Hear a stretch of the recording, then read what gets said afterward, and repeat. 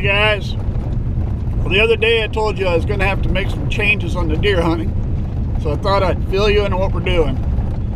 Now, to try to make a long story short, for about 12 years we've hunted down here in this bottom, but then last year the landowner sold the ground. The new owner contacted me and told me to move all our stuff out, and that was fine. I kind of expected something like that may happen. But while moving things out, I talked to the neighbor, and he said, hey, why not deer over at his place? I could. Now, it's not nearly as big of an area, but I knew there were two guys hunting rifle. I figured we could get by with that.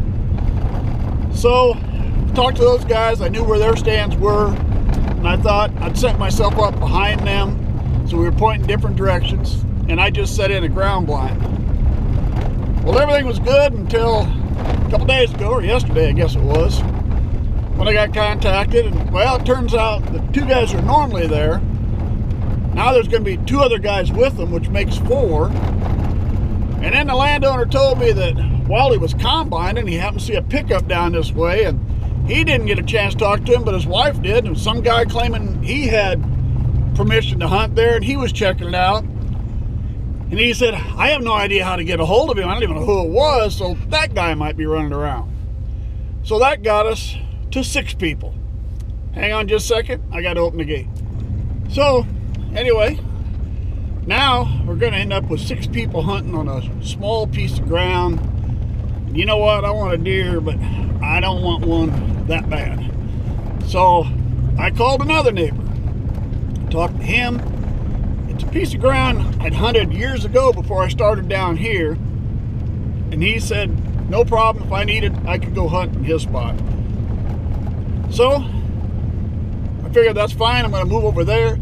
Coming down here, we're going to pick up my pop-up line so I get it out of here, and we'll go set up the new spot. So right now, let's go grab my pop-up. You know, I really kind of hated leaving here. Nice thick spot in the woods, good spot to hunt. But sometimes you got to figure, we're going to try to be a little safe if we can. And I decided it's probably going to be better if I move out of here. But I did want to come, go ahead and get my pop-up. No use leaving it. I got a trail camera. Don't want to leave that for now. I'll probably come back here and hunt turkeys in the spring because nobody else comes down. But for deer, I think we'll let her go. I'll show you, here's my pop-up. And I do something a little different. During the year, there we go. During the year, I brought down some lumber and I built a wood platform. And then I set the pop-up on top of the platform. For now, I'm just going to get the pop-up. I'm not going to worry about the platform. We'll come get that later. All right, let's get this apart.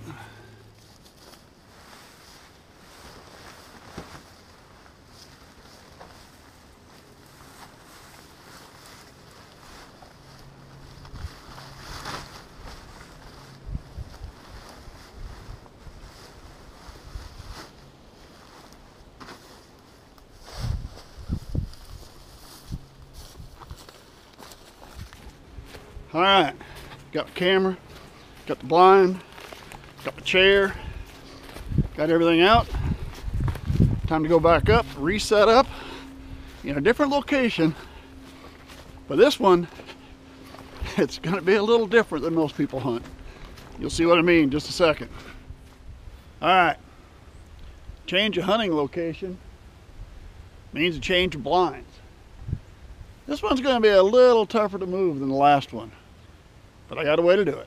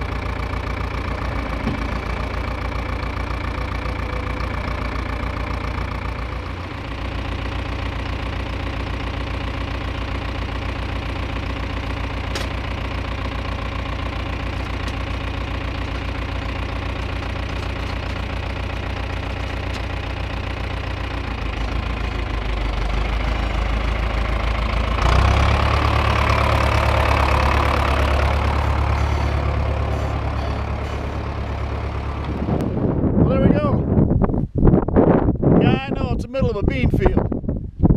Let's go inside, get out of the wind. I'll tell you why I set up here. There we go.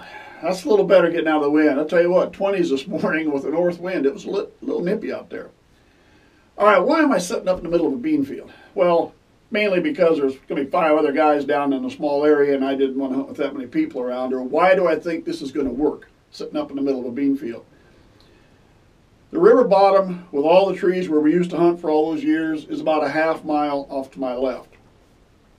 Every evening just before sundown, those deer are going to come piling out of that river bottom, and they're going to come across all these farm fields, the bean fields, the corn fields. They're going to feed all night long. And then every morning, just before sunup, or right at sunup, they're going to start coming back across, heading back down to the river. Now in the evening you don't have much time because they're going to come out late. We can hunt 30 minutes after sundown here. You're going to get about a 1-hour hunt in the evening. Mornings you can stay a little longer because those deer will move a little later, especially right now during the rut. Before we hunted the river bottom, we hunted here, I mean, we literally used to stand up a roll of snow fence by our driveway. And you southern guys may have to Google snow fence to figure out what that is. But we used to have snow fence set up. We'd take a folding chair and sit behind the snow fence. You know, sit out there about a half hour before sundown, and all of a sudden here the deer would come across. We'd pick out the ones we wanted. Basically, we were hunting for venison. So we were just shooting does for venison, and to be honest with you, we needed to get the deer population lowered just a little bit. There were nights you could sit out there, you'd have 50, 75, maybe 100 deer come across. EHD hit a few years ago. Now we don't have nearly as many deer as we had before. But I should still see some coming across. And basically, I'd like to get something for some venison. My daughter wanted some more hamburger, so I said I better do that. Now, will I videotape and make videos on the hunt? I don't know. YouTube has gotten so funny about that. You know, killing something or guns and that type of stuff. So I may just avoid it. I don't want to have problems. I basically do fishing videos. I don't do a lot of hunting videos. So I'm not sure if I'm going to go through all that for one hunting video and a deer and then have problems with YouTube. So you may see something, you may not. I don't know. But I did want to show you why I had to make a change, what kind of change I was making, and how I was going to set up deer hunting in a place a lot of people probably wouldn't hunt. So anyway, thanks for sticking with me. Subscribe to our channel if you would. Hope to see you again real soon.